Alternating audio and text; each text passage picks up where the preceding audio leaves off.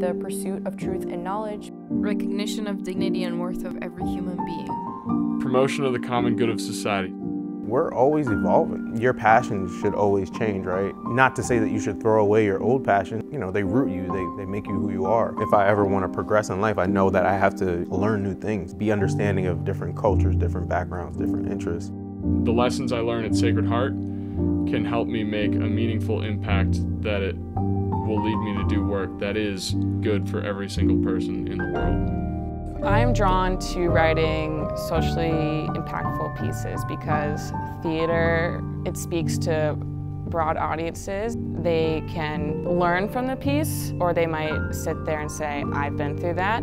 Even if it's just one person, I feel like then it was a successful piece. You are not only going to learn from other students, but you're going to learn about yourself.